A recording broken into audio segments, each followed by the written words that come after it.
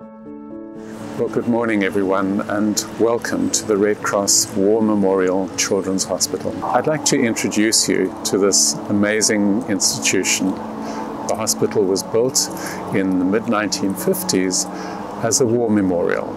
It was built in memory of all those who gave their lives during the First and Second World Wars. And the intention was that it would be a living memorial serving children of Cape Town and its environments. But it's also set in many ways at the heart of the city of Cape Town. But the transport routes to this hospital come from all the areas around Cape Town. The majority of children who come to this hospital come from the poorer communities. And it's a source of great pride to me that this hospital has cared for those children and has a real ethos that it will never turn away children in need. It's a remarkable institution that is fully funded by the government, but it has also received huge donations from the public across South Africa through the auspices of the Children's Hospital Trust. Every year, hundreds of thousands of children come here for general pediatric services, but also specialized and highly specialized services, both surgical and pediatric. This hospital is staffed by a whole community of professionals who are all funded by the hospital itself and who work here full-time to provide their services to children. Part of offering a comprehensive healthcare means understanding that knowledge and understanding of disease and treatment of disease is not static. And key to that is this idea of research. So it's a partnership between the Western Cape government as well as the University of Cape Town in generating new understanding, new ways of doing things that are responsive to the need. And that is one of the key roles of a tertiary academic hospital, but is to be able to find new ways of doing things better, of doing things more efficiently, of growing our knowledge base about our diseases and the priorities we need to have as a society and as community. With the Red Cross Hospital in particular, that will have to refer to the needs of children and their families with respect to our response to those needs. Within the Red Cross Children's Hospital, there is this axis of what one will call critical care services. That will include areas such as emergency services, where children requiring acute medical care come through. But once they've been seen and stabilized, they will need to then come to an area where they can be looked after with those acute, quite often life-threatening conditions in the form of the intensive care unit, for example.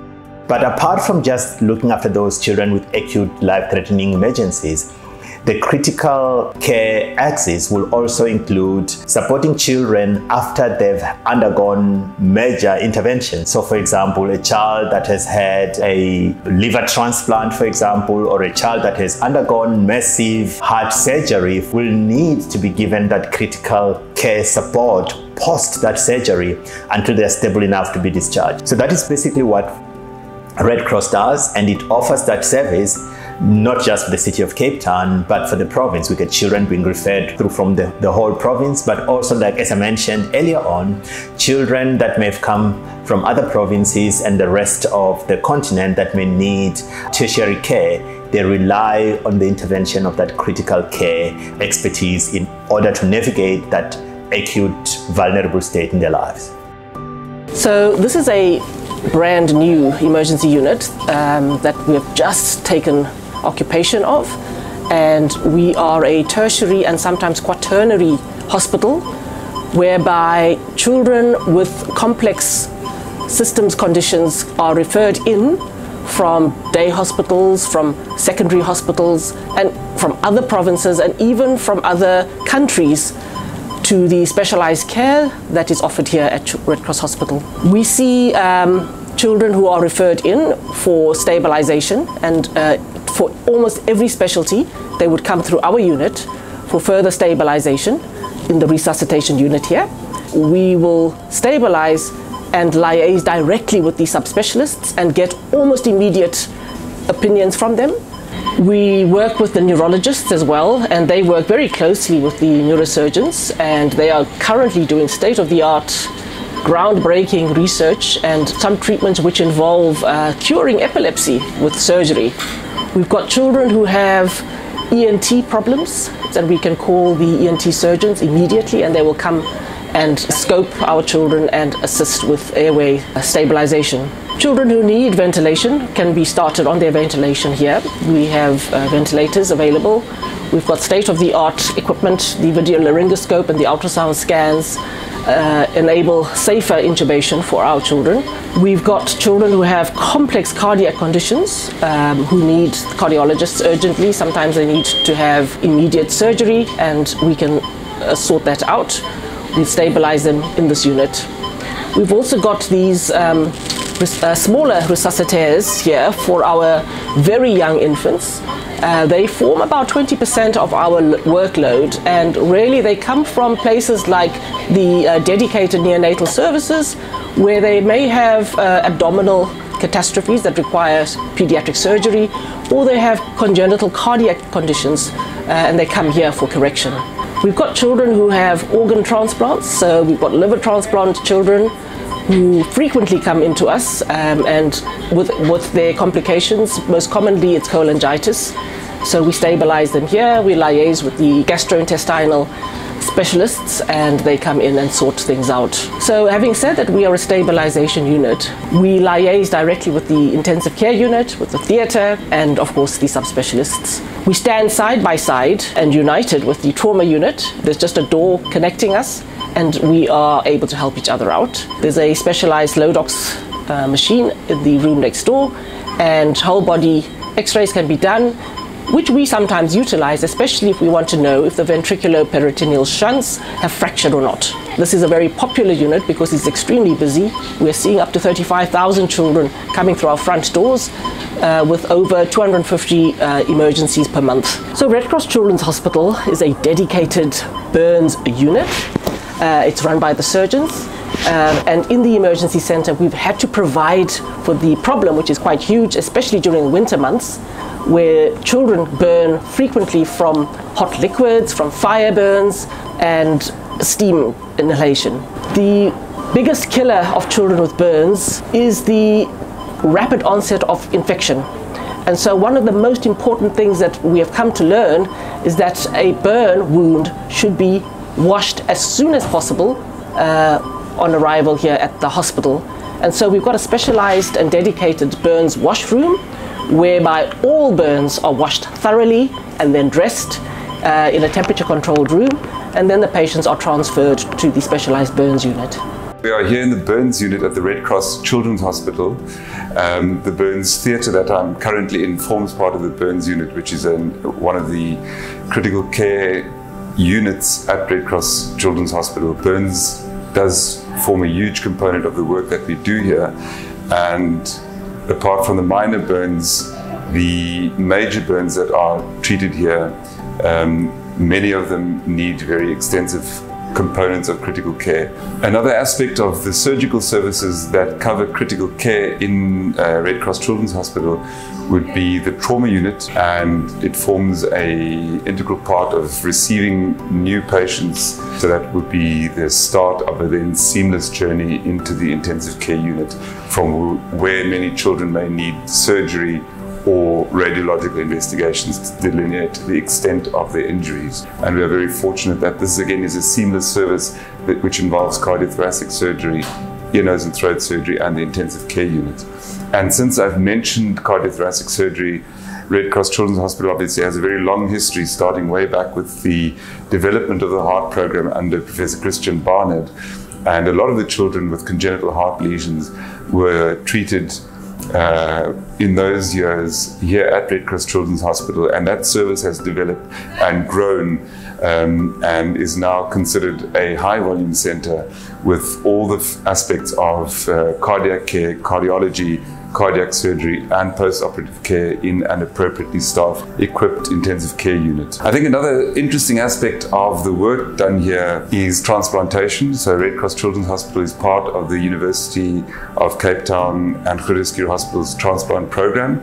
And we do both living-related transplants for kidney graft recipients as well as patients who need liver transplantation. These patients, of course, need post-operative care in an intensive care unit, and we are very fortunate to have both the expertise, skills and the infrastructure to deal with the post-operative needs in our intensive care unit.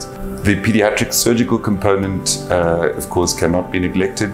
We service both neonatal surgery as well as congenital abnormalities. And these children who may be born at the University Hospital at Groote Schuur in the neonatal intensive care unit would be transferred here for us to perform the surgery and to look after them in the intensive care setting post-operatively. This is, in most cases, a seamless transition from the neonatal intensive care unit to the pediatric intensive care unit, where we have the facilities to deal with newborns, and both pre and post-operatively we are able to accommodate them in the ICU here at Red Cross Children's Hospital.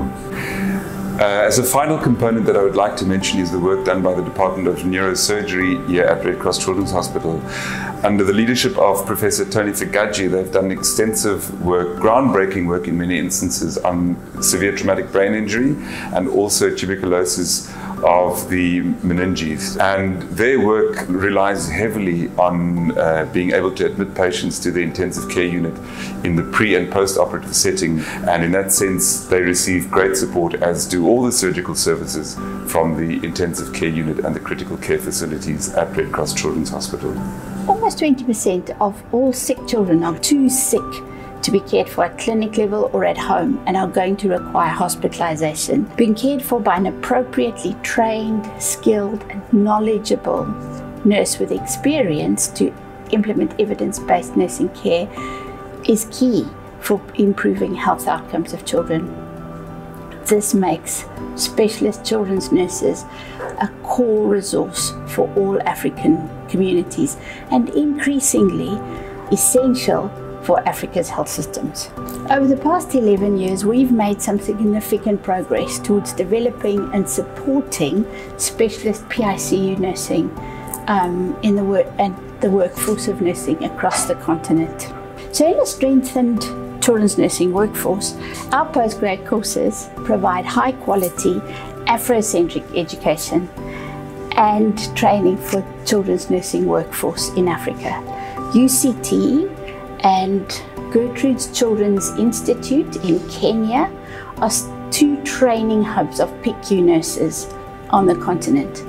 We also offer a clinical master's program, and of those, the last 5 years, 20 graduates, 10 of those graduates currently lead nursing teams in PICUs and NICUs in 5 different African countries. Working with other countries in Africa, that work is all encompassed under the African Pediatric Fellowships Program, and we work with nurses in other countries, training and supporting also across all different 4 areas of our work. In the master's program, 10 nurses from other countries are now leading critical care units. 2 units in Ghana, 2 units in Kenya, 1 NICU and 1 PICU, Zambia, Namibia. The current PICU was established 22 years ago as a multidisciplinary pediatric intensive care unit, really looking after all critically ill children at our hospital. And it's really a resource for all critically ill children in the Western Cape. And we also accept referrals from other parts of South Africa. Every year we have approximately 1,400 admissions to our ICU. Those children, if we think about them, about 60% of those children are for acute life-threatening conditions, surgical and medical conditions. But we also provide a huge amount of support for children having elective surgery, elective cardiac surgery, neurosurgery, small preterm babies get transferred from the neonatal units if they require abdominal surgery or other types of surgery. At this time of year in winter, we provide a huge amount of support for our surgical teams. There's a large number of children after trauma that get admitted to our unit and require life support. We are a team of 5 consultants. We're supported by lots of paramedical services, dietitians, physiotherapists, occupational therapists, aromatherapists, really to provide holistic care to critically ill children in our ICU. We see a lot of children who come through our ICU, but also to our casualty with kidney problems. Many of them have what we call acute kidney injury, so they present with diarrhea or vomiting, dehydration, and then end up with kidney problems. We also look after children who need transplants, so kidney transplants, liver transplants, and we also follow up the odd child with a heart transplant. So we are used to seeing children with critically ill conditions, specifically kidney conditions, but also related to many of the other illnesses that I've mentioned. We're also really proud of the fact that we do a lot of training of junior doctors from our local University of Cape Town, but also junior and senior doctors from across South Africa, but also across Africa as a whole. We have recently introduced the bone marrow transplant unit to the Red Cross Children's Hospital. Previously, these bone marrow transplants were being done at Groote Schuur, but due to COVID, it has caused us to sort of expedite bone marrow transplantations being done here at Red Cross Children's Hospital. We plan to do about 20 bone marrow transplants a year. Our main referral base of patients would be from Tygerberg Hospital, as well as from other satellite areas around the Western Cape, and as well as KwaZulu-Natal. A bone marrow transplant unit requires a vast array of multidisciplinary team, and this would require the assistance of many of our colleagues working across many areas of the hospital, including the intensive care, our surgeons, surgeon colleagues, and other team members. Another aspect to the transplantation is the infusion of cells. This may be infusion of stem cells from either a member of their family, often being a sibling, or a parent, or being an allogenic stem cell transplant, which would be stem cells that would be donated to us through a registry either locally or internationally. Unique to Red Cross Children's Hospital and in the context of Africa is an ICU on site, which essentially means that patients that would require the care of ICU would be able to get this on site and not required to be traveled very far distances away to a site where there would be an ICU available.